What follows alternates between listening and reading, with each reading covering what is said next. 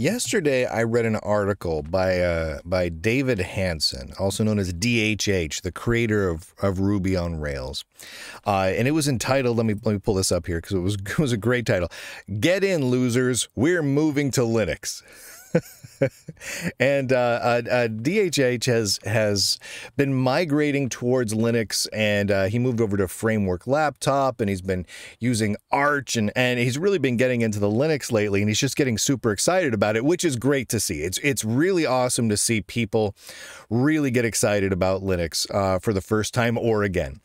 And he wrote this article up, and he had a section of it that really caught my eye, and it really crystallized something for me that I want to talk about a little bit here. And that is this. There is a crazy amount of momentum in Arch Linux and in Hyprland as a window manager. And I think that for a lot of people, that's going to be a little bit surprising.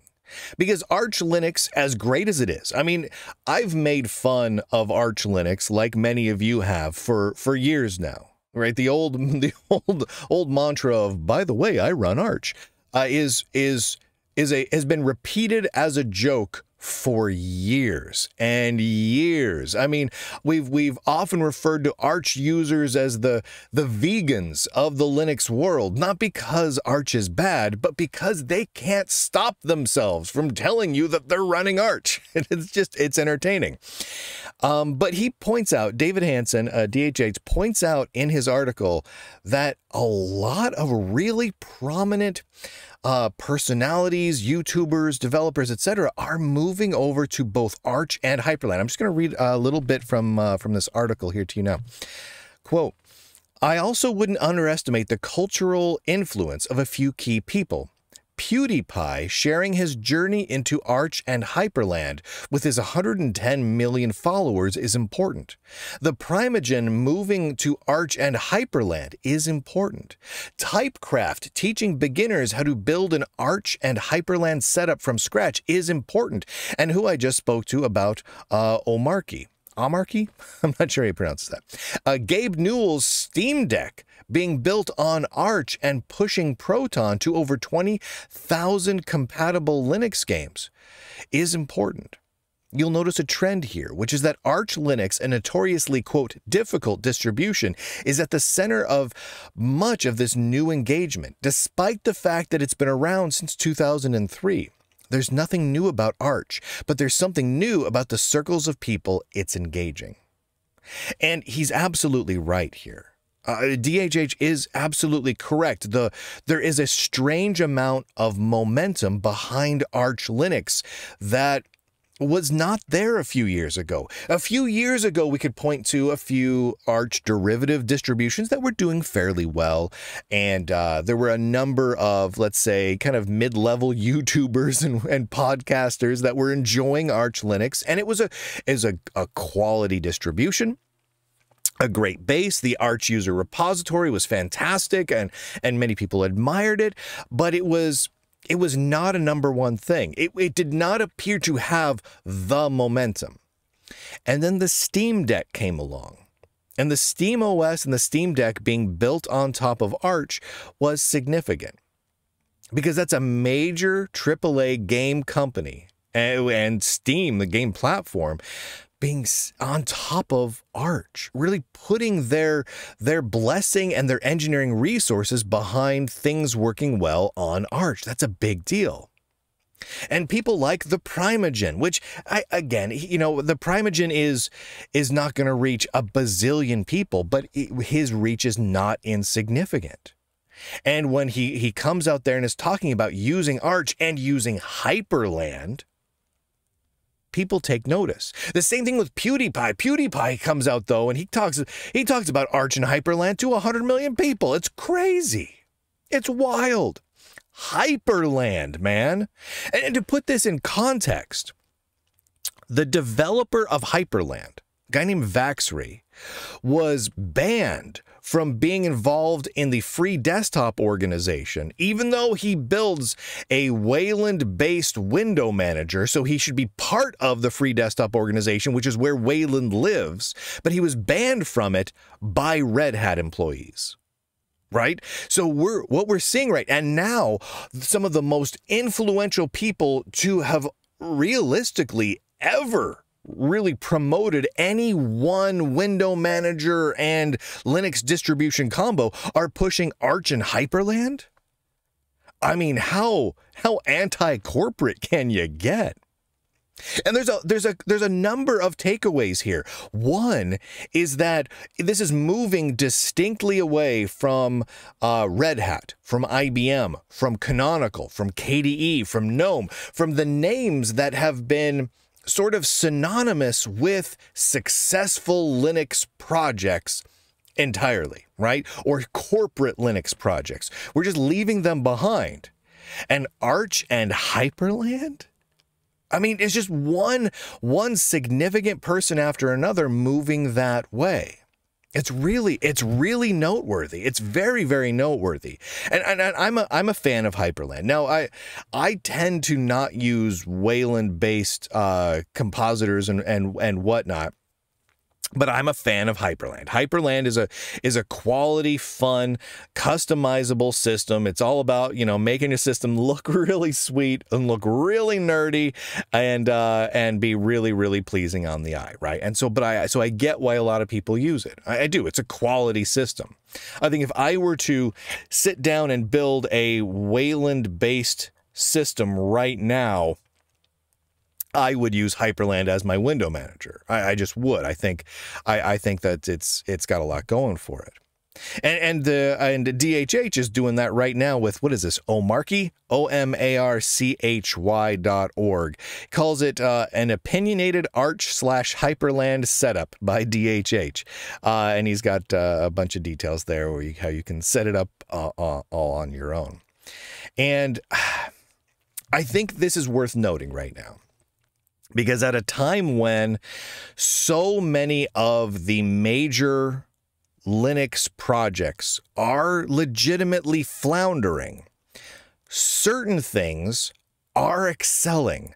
People are gravitating towards projects and options which just haven't gotten the spotlight until now. And I want to call something out here because I think this is incredibly important. Back at the end of June, I posted a show where the title was this: Linux in 2025, less software, less features, less tested, and slower. And I want to call this out a little bit because in that show, I pointed out how many of the major projects that were out there were replacing things that worked with things that didn't work. They were replacing core utilities within Linux systems like ls, sudo, top even, with untested clones rewritten in Rust, right? So we got less features, less tested features, less software in general. I also pointed out how, you know, people were looking to replace X11 with Wayland. And because of that, we do lose some functionality and we do actually lose some speed in certain ways as well. And some distributions were dropping or looking at dropping 32-bit software support and the like.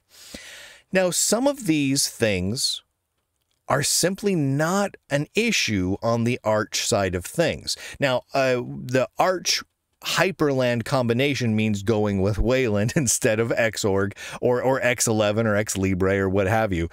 So I don't know that would be my first #1 choice, but I get where people are coming from. They're looking around and they're saying, I want a Linux system that looks like it's really going forward in the future, not one of the ones that appears to be in the process of being murdered by their big tech overlords, right? Because so many of these problems that we're seeing coming into the future right now over the next several months and several releases of these major Linux distributions, they tend to be pushed by some major companies. Well, those sorts of things just don't impact Arch and Hyprland. They just don't impact it at all. Right? And so I think people are reacting to that. And the other thing I think that they're reacting to is this.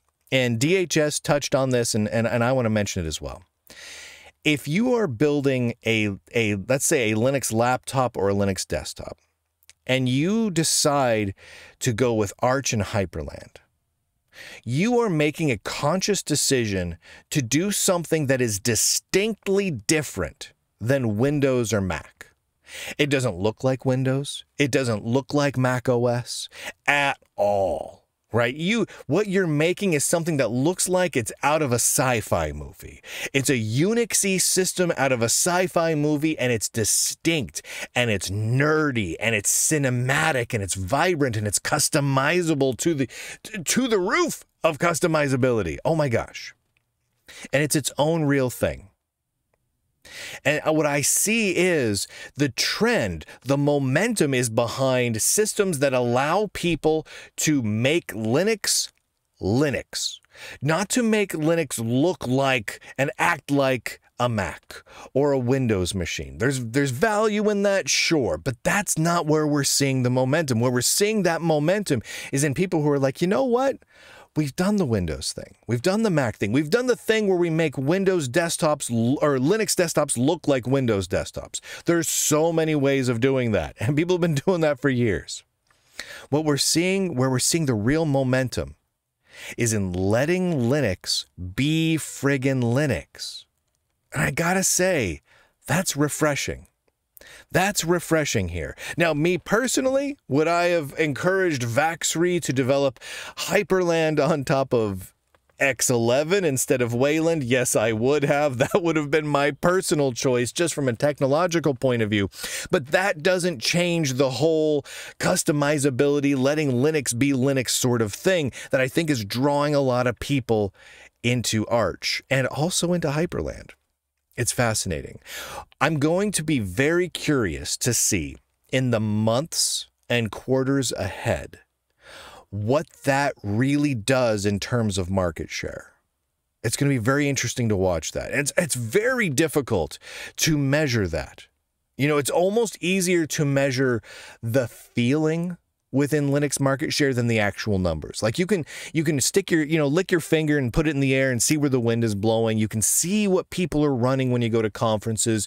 You can, see what people are screenshotting and what they're excited about. But getting those actual numbers in Linux desktops is incredibly, incredibly difficult. I do it regularly where I try and analyze it as best we can. But even with everything I know about how all of the individual distributions track server usage and downloads and everything else, it's still very, very difficult. But just the same, I'm gonna do my best to try and take a snapshot of it over the coming months and really try and figure that out, because I would love to see how this momentum truly reflects in overall numbers of users going forward. It's going to be very interesting. But you can get that article over at, oh gosh, where does DHS publish this? world.hey.com/DHH. So that's where you can grab his blog post from David Hansen there called "Get In Losers, We're Moving to Linux," which is pretty good. Let's see here. And also his Omarchy, OMARCHY.org, his opinionated Arch and Hyprland setup. Thank you to the Lunduke Journal subscribers for allowing me to cover all of these incredibly nerdy topics for the last several years and well into the future. Go to lunduke.com and subscribe. This is really the last bastion of completely big tech free, truly independent tech journalism. You're not going to get this anywhere else. So with that, ladies and gentlemen, boys and girls, nerds and nerdettes across this glorious intertube of ours, I do declare, end broadcast.